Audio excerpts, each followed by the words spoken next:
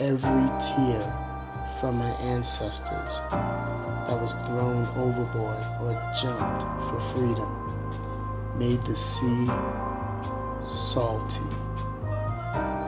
The cold, freezing bodies is what made the water blue. The stormy clouds is the corruption that history was trying to hide. And the rain is the cry of the angels who witnessed their drowning demise.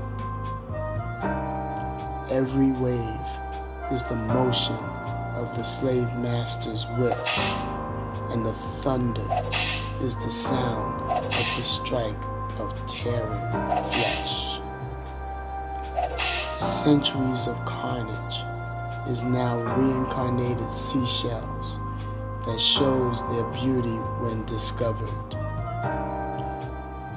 As I sail in the salty sea, I feel the breeze that represents my ancestors pushing me in the right direction with calm assurance.